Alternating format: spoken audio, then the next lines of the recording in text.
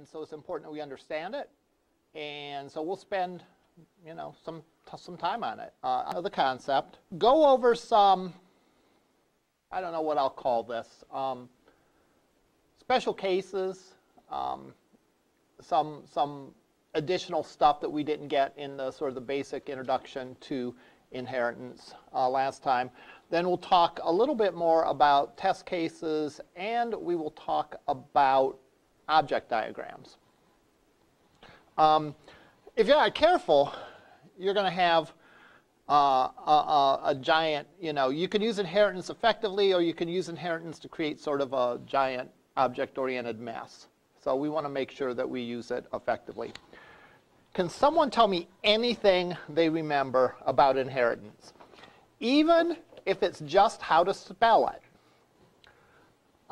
Only one person gets to do that one, all right? And you better get it right if that's what you choose. So can someone tell me anything about inheritance? It has to be is-a. All right. The is-a test.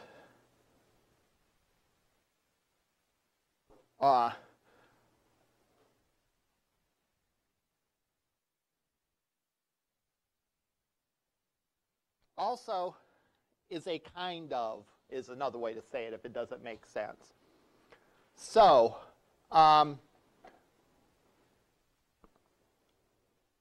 that's a test that you use to see if inheritance is appropriate or not. All right. For example, you could say a mountain bike is a kind of bicycle. So, therefore, if you needed to, you could create a class for bicycle and a class for mountain bike. Remember, a lot of this has to do with if it's relevant for the problem that you're trying to solve. All right? You don't just randomly create these things, but there has to be some relevance. In other words, the relevance would come into if the one kind has specific attributes and behaviors that the other one doesn't have. All right? So a mountain bike is a kind of bicycle, or a mountain bike is a bicycle. All right? That is the inheritance test, whereas something like handlebars is not a bicycle. You can't say handlebars are a bicycle. Handlebars are part of a bicycle, all right? Or tires are a part of a bicycle, but tires are not a bicycle. Bicycles are not tires. Therefore, there would be no inheritance besides that. That would be one of the other ways that objects interact, what we talked about before. Not inheritance, but composition. In other words, a bicycle might have as attributes I'm sorry, not bicycle, but tire objects. So a bicycle might be made up of tires and other things, but there's not an inheritance there. So that's sort of the test that you use. When you're analyzing a problem, simply put, you usually look at the nouns when you describe the problem. And then, you know, and then from there, you try to see what the relationships between them are. Anything else that you can think of about inheritance?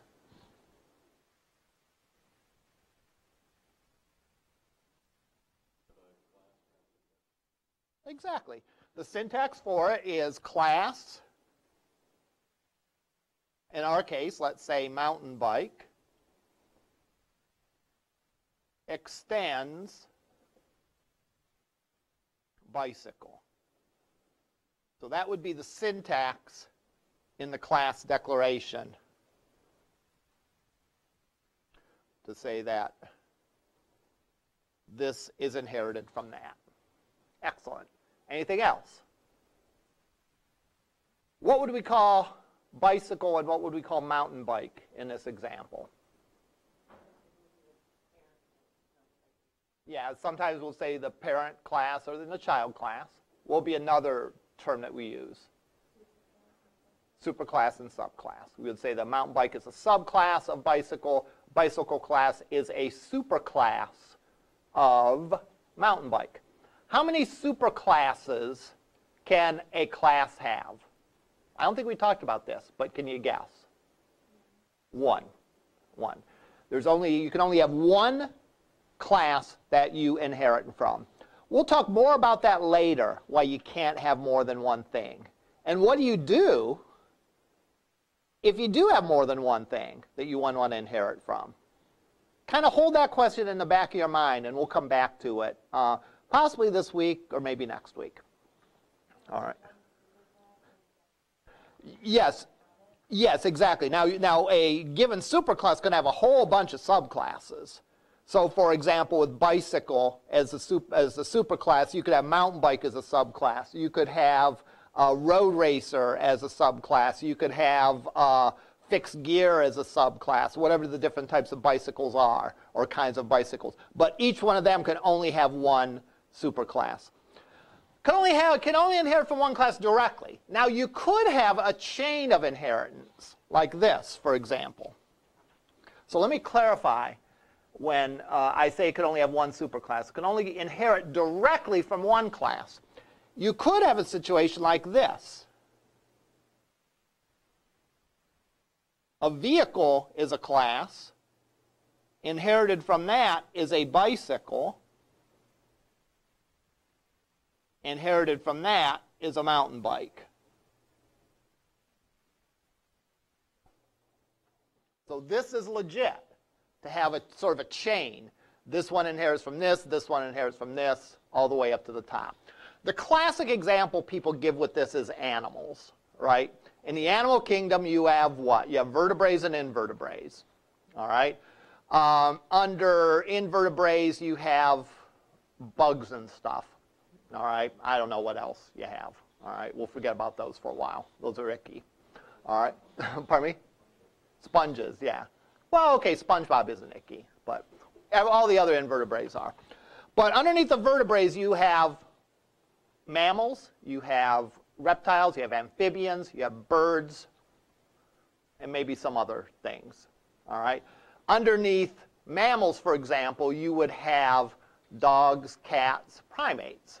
Underneath dogs, you would have German shepherds, pit bulls, chihuahuas, all that. And you can go down the levels of that. So there could be a whole chain of inheritance. All right. That's actually called a taxonomy. It's a way of organizing data. All right. It's a certain structure that you have. So you could have, again, a whole wild structure. And that, but each subclass only directly inherits from one. So there can be a chain up to the top, and there can be as many subclasses for a superclass as you want. But you're never going to have, at least not in Java, where this inherits from something else. That's a no-go. All right. What else can someone tell me about this? What does it mean to inherit or to extend? Mm-hmm. Okay. The subclass gets all the methods that the superclass has, provided they're set to protected. All right, that's one thing. They can't be private anymore. In the first few weeks of class, we made things private because we weren't dealing with inheritance, and that was okay. But for now, most of the methods we make are going to be protected, which means that a class and its subclasses can access them. So it gets all of them, and you don't have to rewrite them. When would you rewrite a method on a subclass? All right, I said you don't have to rewrite the method. When would you rewrite the method on a subclass, a particular method? If it does something in a different way than a superclass does. So, for example, if you remember our pizza example. Our pizza example, we had a calculate price method. We had to calculate cooking time, baking time. We had a get properties, set properties, and all that. The only one that we rewrote in the subclass was the calculate price, because we said that was different. We said that there's a different formula for calculating the price of a sheet pizza than a regular pizza. So we rewrote that. So in a nutshell, you code what's different. You code what's different. So if it's the same as the superclass, you don't have to touch it. It's a great win for you, all right? You only change what needs to be changed, and it only needs to be changed if it's different. It also needs to be changed if it's something that doesn't exist in the superclass. For example, we defined a property for like stuffed crust or something like that on the sheet pizza, and we said that only sheet pizzas can have this option, a yes or no option. Well, that we have to declare, that and the associated methods about that we have to declare on the subclass. So it's not just attributes, I'm sorry, not just methods, it's also attributes. Again, provided that they are made protected or public, then the subclass has access to them. Anything else that you can recall from this? That's a pretty good job of it. The one thing I will say is in terminology, sometimes inheritance is also called specialization, simply because you're talking about a more specialized version of the thing, right? A mountain bike is a more specialized version of a bicycle, right? A bird is a more specialized version of a vertebrae. A pigeon is a more specialized version of a bird, and so on down the line. All right? So sometimes that is called specialization for that reason, that the subclasses are like more specialized version of the superclasses. Let's look at the example we had, and let's do a couple things with it.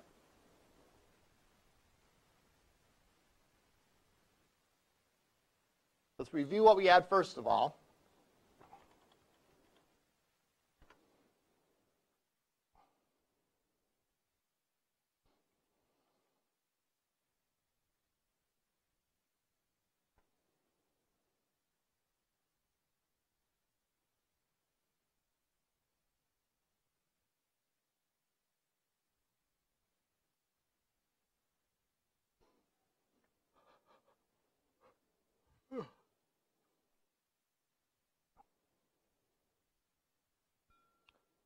One thing we'll be looking at probably today, but if we don't, it would be good for you to preview these two things, the class diagrams and the test cases. Let's look at where we let off last time.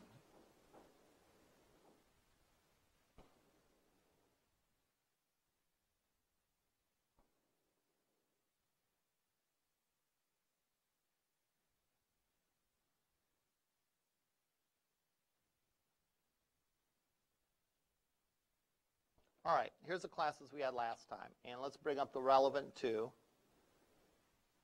the pizza class and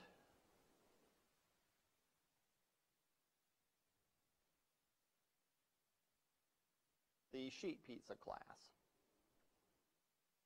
So we said the sheet pizza class extends the pizza class. That means it gets all the attributes and it gets all the methods that are in the pizza class. So we don't have to define any methods in the sheet pizza class unless it's for something new that the pizza doesn't have, all right, or if it's done differently for a sheet pizza than for a regular pizza. For example, I said that a sheet pizza can be stuffed crust. All right, that was a little rule I made for sheet pizzas at our pizza place. A regular pizza can't be stuffed crust. So we added another attribute to sheet pizza for is stuffed crust. So I gave the appropriate setters and getters for those. Remember how this works. A set function accepts an argument and will set the value of this property. Why do we declare things as properties? What does that give us by making something a property like that?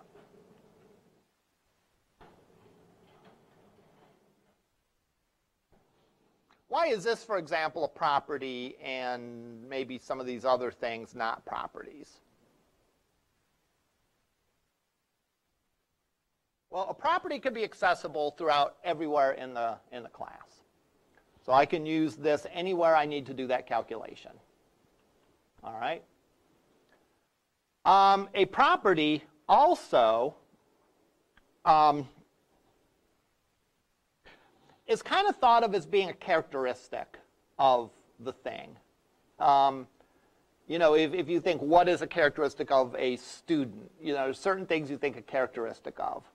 Now, certain processes that you can do with a student are more like methods, like calculations or processes, like in this case, calculating the cost. All right? A pizza doesn't have a fixed cost. A pizza's cost depends on the value of certain attributes, on the value of the size of, on the value of the size of it, on the value of whether it has pepperoni, and whether in fact it's a sheet pizza or not. So that's a method. That's a calculation that we're going to perform. Our get and set methods allow us to access those properties without being able to access them directly. We talked about the problems with accessing properties directly, is that programs could mess up setting those attributes. And we could have a mess on our hands. Whereas, by using methods to set those, we can write, we haven't yet, but we can write validation code for those attributes. All right? And therefore, we can make it so that you can't set an attribute to an illegal value. The one function that we overrode is the calculate cost. And we have simply a different formula for calculating the cost. We have the cost equals 0. If it's small, it's $14, medium, 16. If it's pepperoni, we're charging $2 more. If it's stuffed crust, we're charging $2 more. Now, that overrides the method in the pizza class. So if we ever call the calculate cost method for a sheet pizza, we're going to get this method. We're not going to get this method. Now, I can still call these other methods on a pizza, and I'll get the version that's in the pizza because the sheet pizza version doesn't have one. Let's look at where we left off at the very end of class with the unit test. I say sheet pizza P equals new sheet pizza. So I make a sheet pizza. One of the things we're going to talk about today is constructors. All right? This one's calling the no argument constructor. I then call the size. I then set the size, set the crust, set the pepperoni, and set the stuffed crust pizza. I can call all those things because I'm dealing with a sheet pizza. And the first three are getting the code that lives in the pizza class because it's not overridden in the sheet pizza class. The last one is getting the code that's in the sheet pizza class because there is no code for setting stuffed crust for a regular pizza. I then create my order. I add the pizza to that order. All right? Now, here's something that could be a little confusing.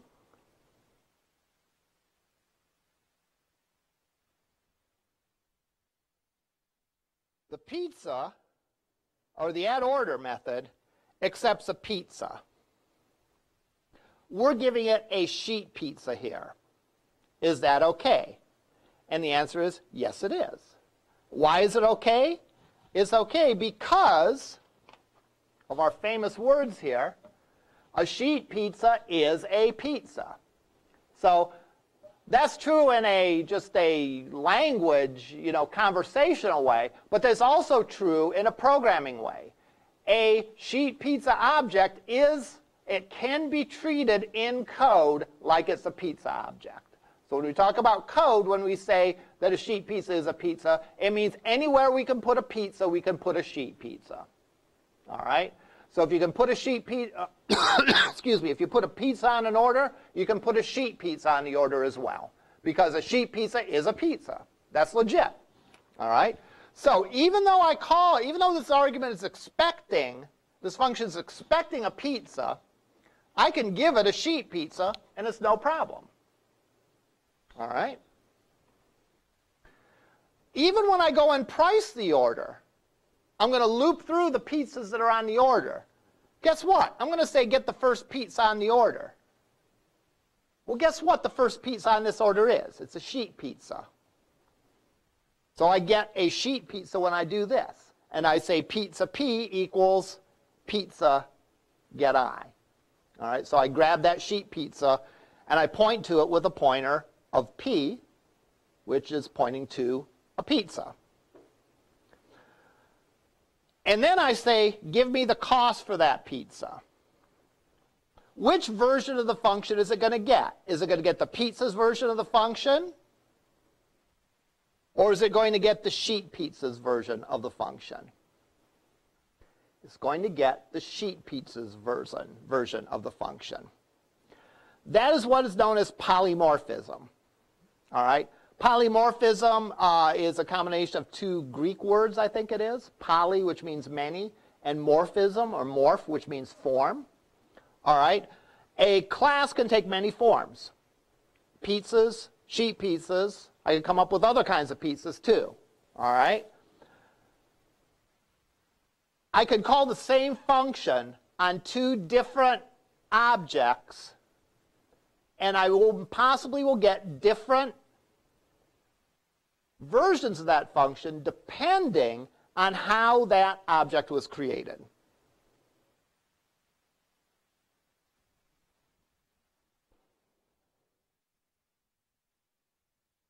So let's draw this.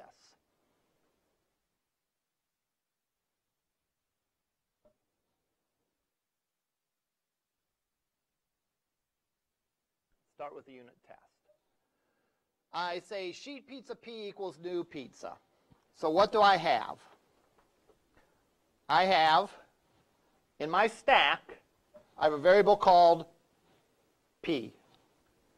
It accepts sheet pizza.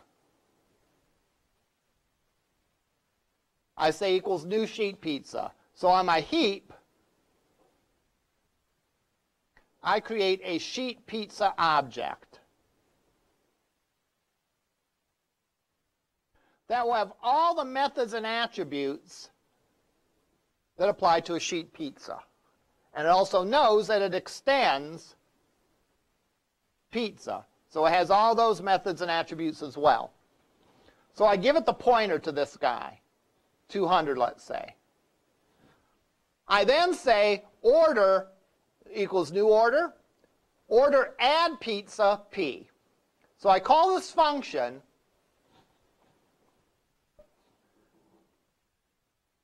order add pizza P. I call this function that goes and takes this pizza, the pizza that's in 200, because remember, when we call a function, what do we give? We give the pointer to that. So this is a pointer P, which points to a sheet pizza, but, oh yeah, a sheet pizza is a pizza. So what this will do is in the order,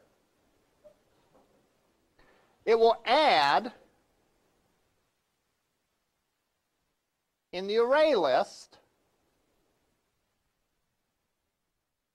it will add in the first location a pointer to pizza that's in 200. When we execute this statement to add pizza and we give it that argument of P, we actually pass the pointer, we don't pass anything else, and we'll take that pointer and add it to our array list. So our array list in the order now contains the pointer to this pizza. I then ask for the cost of the order. What does this do? It's going to go and loop through all the pizzas in the list. Well, there's only one pizza in the list. Pizza that's pointed to by the address 200. We get that pizza and store it in a variable P. As a different variable P, right? Because this is a different function. So therefore a different stack. All right? So we create a variable P, and we put the first pizza in the order list in that variable P. So what's the first pizza in that order list? It's 200. So this variable P also has 200. We then ask, what is the cost of that pizza? It goes back and does what? It calls the function calculate cost. And because this is a sheet pizza object, it gives us the calculation method that was defined for sheet pizzas and not the calculation method for a pizza. So even though this pointer only knows that it's pointing to a pizza, when it calls that method, it gets the right version of the method. All right? If it happened to be a regular pizza, it would get the regular pizza's method. All right? That can be a little confusing at first, but just remember that it's how the object gets created that determines what version of the method that you get. So what determines what version of the method that you get is, way back when the object was created, how did it get created? If it got created with new sheet pizza, then that object's a sheet pizza. You can use it anywhere you can use a regular pizza, but it's going to use the versions of the methods that are on the sheet pizza version. Okay? Makes sense? All right. Especially will make sense as you do these things and all that, as you do the exercises and go through it. Now, so I could do this. Whoops. Let's go and run this, compile it and run it and make sure that I'm not lying here.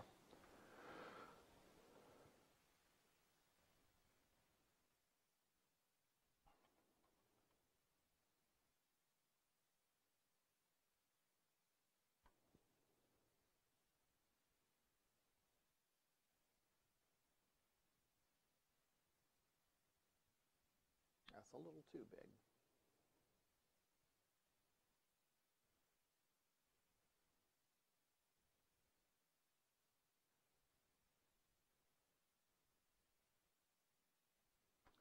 So I can compile this, compiles cleanly. I can execute the unit test. It tells me the cost of the order is $18. Well, let's see, did it do it correctly? What should the cost of a small, thin with pepperoni?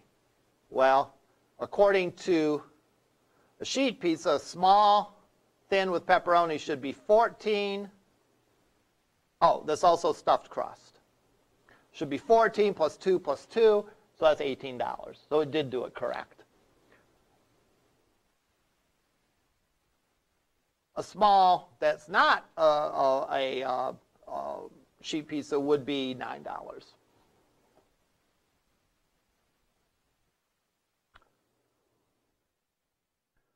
So I'm going to go make a little change to my test class. All right? And I want you to observe what happens, because this is important.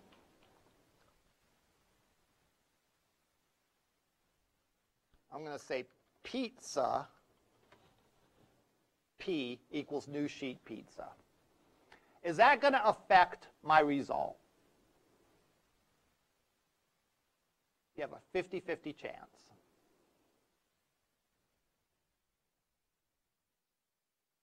Actually, probably have a better than 50-50 chance if you remember something that I circled on the last thing that I wrote on.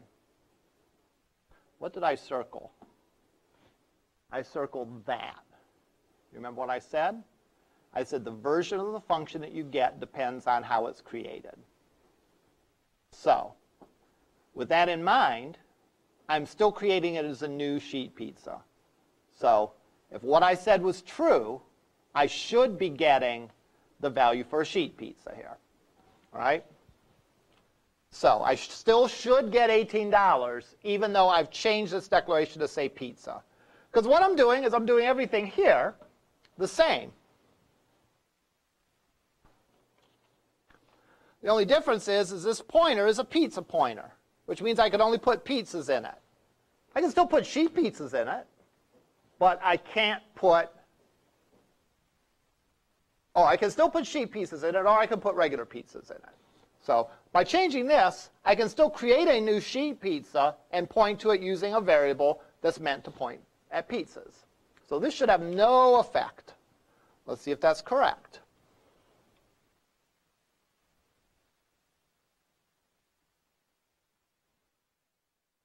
And that is correct. All right? So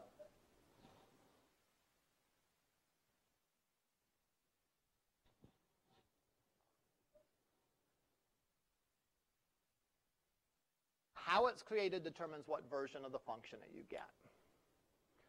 I can say pizza P equals new pizza because I can put a pointer to a sheet pizza into a pointer of type pizza. Can I do the opposite?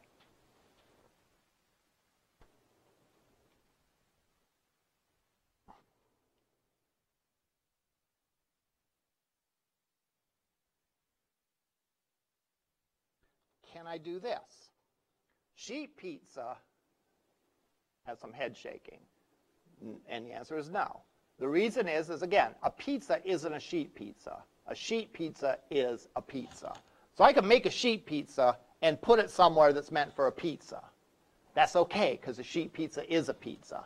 I can't say something's a sheet pizza, though, and put just a plain old pizza in there. All right? So if I do this, I'm going to get a compile error.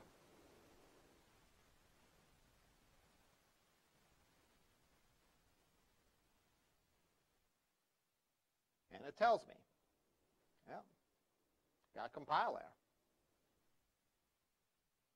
Actually got several compile errors.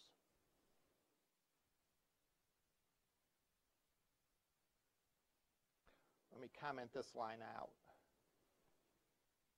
for a second.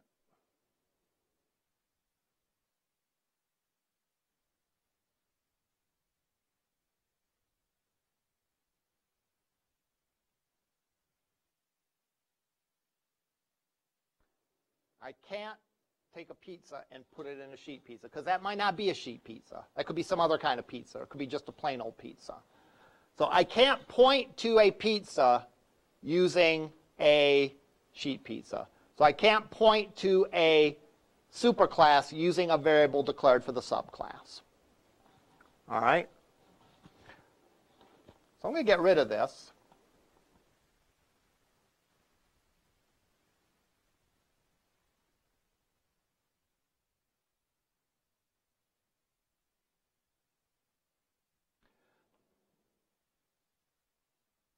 And there is no problem if I do this.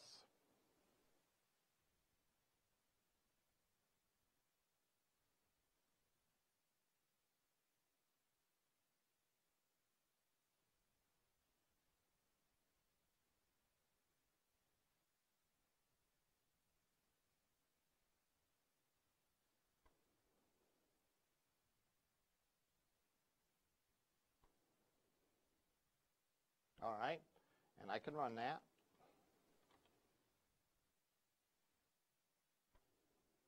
All right. Interesting thing, I get a different answer, slightly different answer, because I commented out the line that says set the stuffed crust.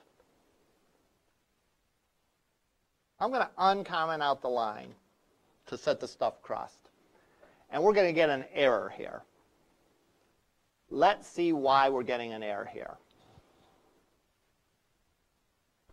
I think actually when I performed it before and I got the same answer, it's because I probably didn't save the change, because we should be getting an error on this line. And we do. So let's visit these. Why did we get that? We got that because, go ahead. Because the pizza class itself doesn't have the method set stuffed crust. All right? So where we put it in determines what functions we have access to. So if I say pizza P, I can only access the functions that exist on the pizza. All right? So I can't access set stuffed crust because set stuffed crust doesn't live on the sheet pizza. It doesn't live on the pizza object. It lives on the sheet pizza object. All right? How the object itself is actually created determines what version of the object that we get, and therefore what version of any methods that we get. So if I declare a pizza variable, I can't call any functions that exist only in the sheet pizza class. However, if I call a function that exists in the pizza class, I will get the version of it appropriate for sheet pizza. A little confusing, but that's how polymorphism works. We could probably make a chart here.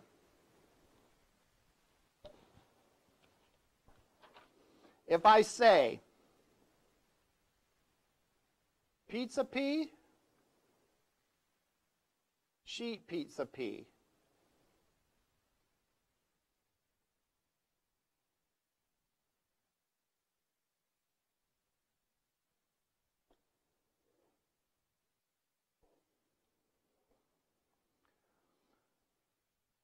new pizza, new sheet pizza.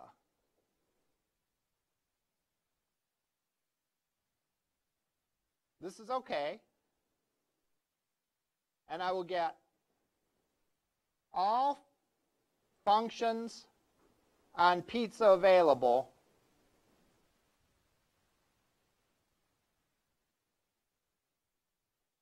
and I'll get the version in the pizza class.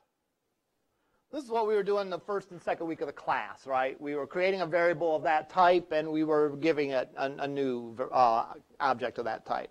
So we'll get all the functions that exist on the pizza are available then on that object. And we'll get the version that's on the pizza. That's like the simplest case scenario. If I do this, though, if I declare sheet pizza and I say that equals new pizza, I can't do that. Can't put a pizza in a sheet pizza pointer variable. If I do this, I will get only functions on the pizza are available, but I get the version of the function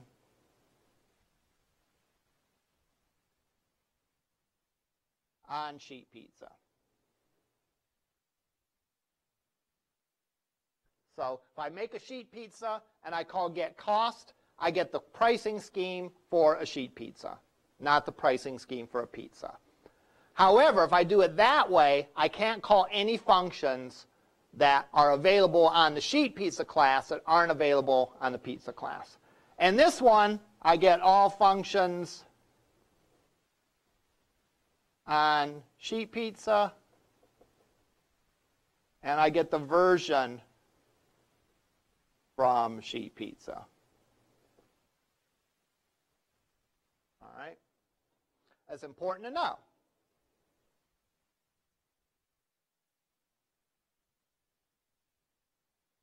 We have a couple more things to do today. I'm trying to think of the order I want to do them in. I want to do the super function. Ooh, not just a regular function, but a super function. Let's say the bake time, if it's a stuffed crust pizza, it takes an extra 3 minutes. All right, let's just say that's the rule. If it's a sheet pizza, if it's a regular sheet pizza, it takes the regular time. If it's a stuffed crust sheet pizza, it takes an extra 3 minutes. So, how could we do that? Well, one way we could do that is this. I could copy this calculate bake time and paste it into the sheet pizza class, and then add an if statement that says that if it's stuffed crust, add 3 minutes. I could do that. But if it's really literally the same calculation, I don't want to have it duplicated in 2 places. So what I would like to do is I would like to call the supers get bake time, and then just look to see if I need to add 3 to it. Here's how I can do that.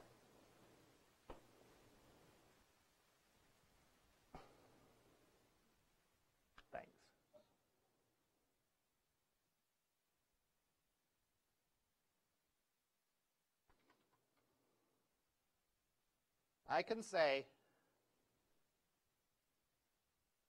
double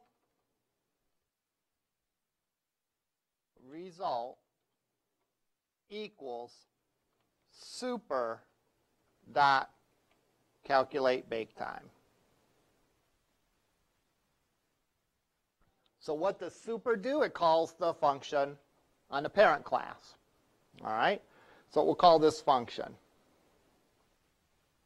I can then look and see if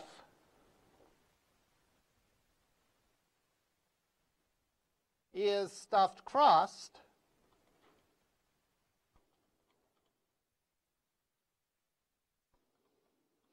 I can say result equals result plus 3. And then I can return the result.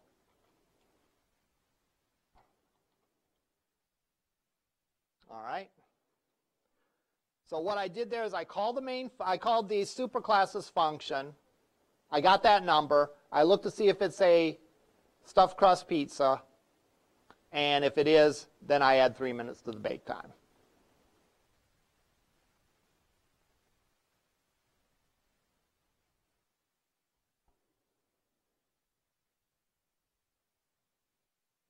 So let's go and try this and see how it works. All right, I fixed up some of the problems that we had before. Let me run now unit test. It says the cost is $18. That's correct. The bake time is 10 minutes. Let's see if that is correct. It's small, thin. So I look what the pizza is for small, thin. The crust equals thin. The bake time is 10 minutes. I then look to see if it's stuffed crust. Was this pizza stuffed crust? Yes. I forgot to save everything.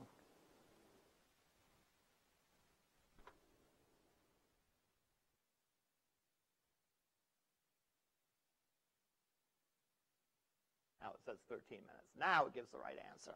Okay? Why again? Because I say super calc bake time, it does this function, and says it's a thin crust, so the bake time is 10 minutes. It returns that 10 minutes. I then look and see, is it stuffed crust? It is, so I add 3 to it, and I return that value. So if I ask for the bake time for that pizza, I get that it is 13 minutes. All right? So super always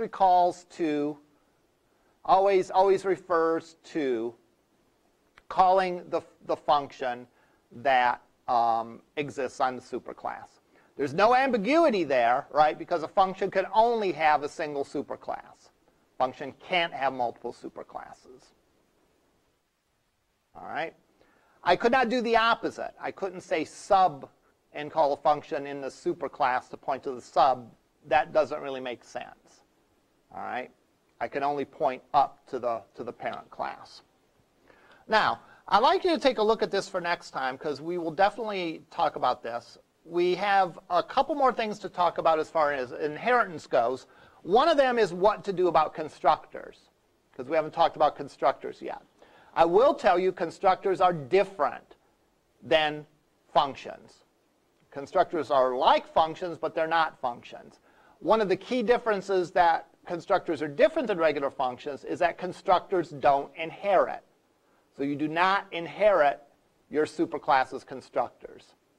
Can you call your superclasses constructors? Absolutely. How will you do that? You'll simply call super, just like we did there. I'd like you to look at this before next time on class diagrams.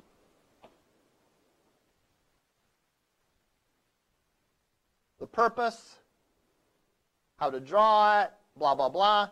Here's a simple example.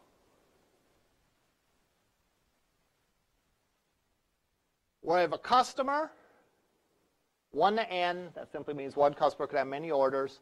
We have an order, and we have two subclasses of order, special order and normal order. We've defined the arrows pointing up indicate that the one being pointed to is a superclass. The other two are a subclass. The arrow, again, it shows as generalization. Generalization, again, is another way of saying inheritance. All right? Actually, it's the opposite, because an order is a more generalized version of a special order. A special order is a more specialized version of a regular order. This line with no arrows means that there's no inheritance.